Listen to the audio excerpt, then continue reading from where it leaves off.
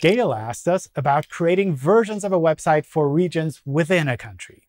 First of all, this is a pretty complex topic, and it can cause headaches depending on how it's implemented. So I'd recommend getting help from experts or reaching out to the Search Central Help Forum for advice. Take this video as a starting point. The most important aspect here is that Googlebot usually crawls and indexes a website just from a single location. If you're showing different content by location, only one version will be indexed for search.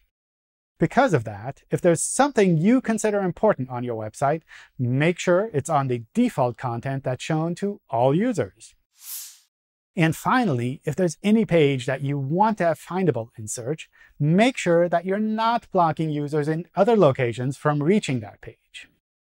I hope that's a good starting point. As I mentioned, it's good to get help on this topic since it can get a bit complex. And that's it for this episode of Ask Googlebot. Drop us a note with the hashtag AskGooglebot if there's something on your mind. And, of course, don't forget to subscribe to stay up to date.